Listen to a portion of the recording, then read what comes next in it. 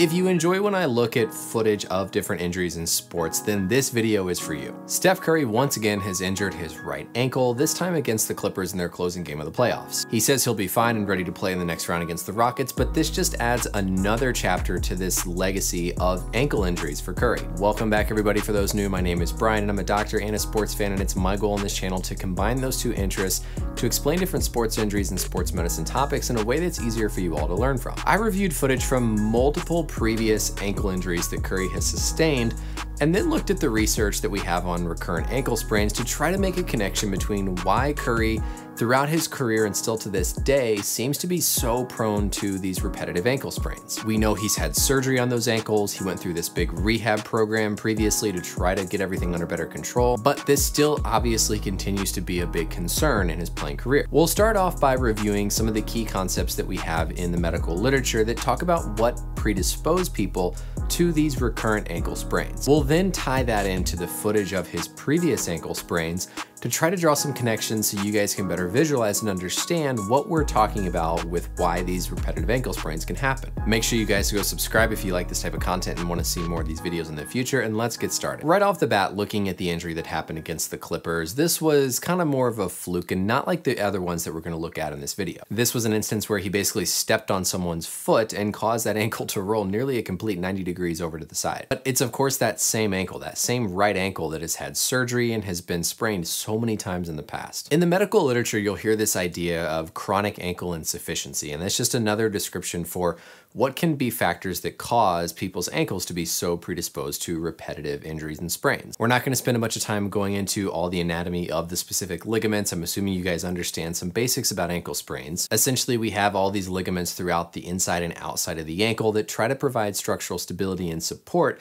to keep our ankle from rolling. We know that the more ankle sprains you have, the more predisposed you are to future sprains, and so we know that Curry's ankle has really never been the same as it was before all these injuries started, even with the surgeries and all the rehab that he's had. There's a reason he keeps injuring that right ankle. It's not just random chance, it's because that's the one that keeps getting injured before and is more and more susceptible as games go on. The two things I want to highlight that we can see in the literature about chronic ankle insufficiency are dorsiflexion impairment and weakness or poor reaction time in the muscles that provide eversion to the foot. Dorsiflexion is whenever we pick our toes up. If while we're running we don't have adequate muscle support or strength there to pick our toes up off the ground, you're more susceptible to catching your toes as you're walking and then tripping. Whenever you catch your toes, you then make that ankle susceptible to rolling and causing a sprain of those ligaments. Eversion of the foot is whenever the foot turns to the outside, which is the opposite direction of the most common type of ankle sprain. Most ankle sprains are an inversion type of injury as shown here, and so the everter muscles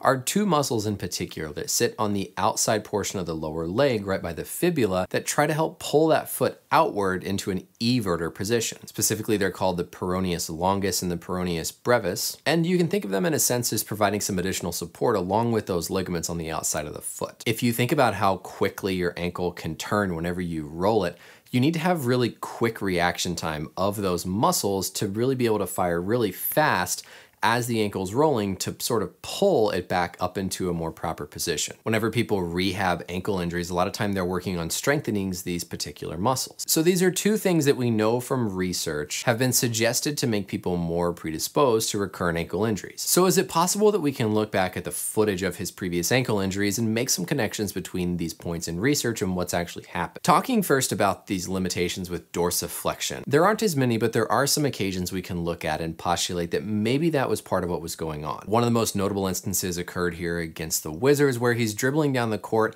and seems to kind of just catch his foot on the ground. He didn't step on anybody to cause it to roll. He just was dribbling down and then kind of caught that outside portion of the foot and caused his ankle to roll. Theoretically, if that foot's able to pick itself up more off the ground, you might not catch those toes and cause the sprain. We can see a similar instance against the Spurs, where as he just takes off down the court after getting the ball, that foot just kind of gets caught. That outside portion of his right foot just gets caught here on the ground and causes it to go into an inversion type of sprain. By far and away though, the more common ones that we can look at to try to draw some connections with this research is potential limitations with those everter muscles. As we're looking through these, think about how those everter muscles on the outside of the lower leg are trying to fire and act to prevent that ankle from rolling inward. If either they can't react quickly enough or they're not strong enough, then they can't provide the support whenever those ligaments aren't there to provide enough support themselves. December of 2010, he's just dribbling, and as he plants that right foot again, that ankle just rolls outward. In 2011, then in a game versus the Kings, he goes out and we still see the same thing. That right foot plants and then it rolls out to the side. Another game against the Clippers, it looks like initially he might have stepped on Blake Griffin's foot, but when we zoom in more closely,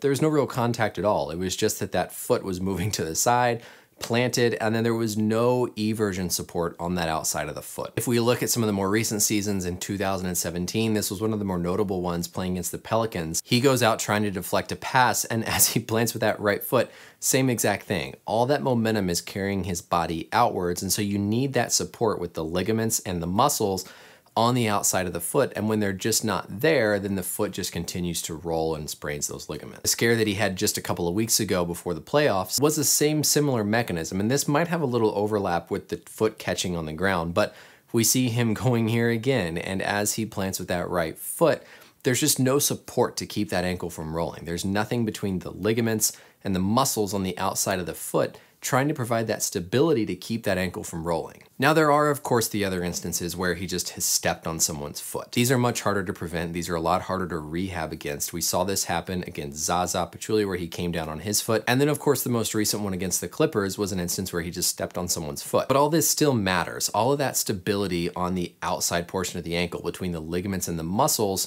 still plays a super key role, because even if you step on someone's foot, you still want the ankle to have that support so that it doesn't sprain and stretch those ligaments even more. Sometimes these braces can help, but they don't provide enough stability to keep that ankle from rolling, as we can obviously see here. In this clip, his ankle goes almost a complete 90 degrees whenever it sprains. I don't care how much rehab, strengthening, surgery you've done, those ankles are loose whenever something like this happens. We'll address in another video what the types of things he's done in terms of the rehab and the surgeries, and tie that in with what people can do in general to try to prevent ankle injuries. But I wanted to look more so at just the footage of the injuries to explain this idea of either that impaired dorsiflexion with the toes catching, and the combination of having weakness or poor reaction time in those everter muscles. Thankfully though, even if those ligaments are weak and the muscles are weak, it's an idea of trying to provide enough support on the outside so that you don't have pain and you're able to still play. With Curry, those ligaments have become so stretched out by now that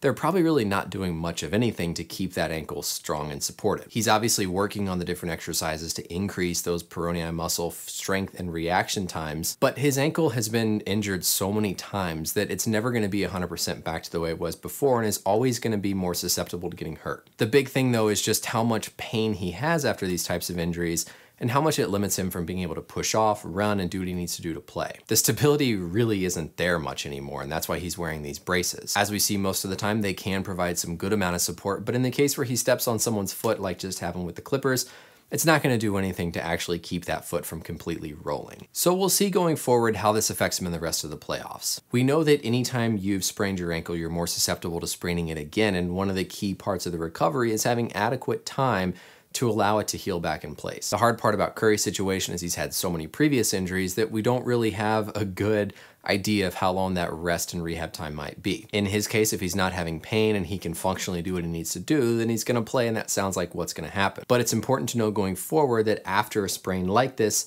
it's more susceptible to getting sprained again, especially in a situation where he might land on someone's foot. But that's it for this video, everybody. I hope you enjoyed kind of reviewing some of the footage from these previous ankle sprains in the context of him hurting his ankle once again. The next time you see someone injure their ankle, think about what that mechanism might have been. Understand that it's not just those ligaments on the outside and inside of the ankle providing support, it's also the muscles that are involved in the ankle and foot that are there firing to provide that additional stability whenever the ankle might sprain. This will tie in later on to what we'll talk about in terms of how we rehab and try to prevent ankle injuries.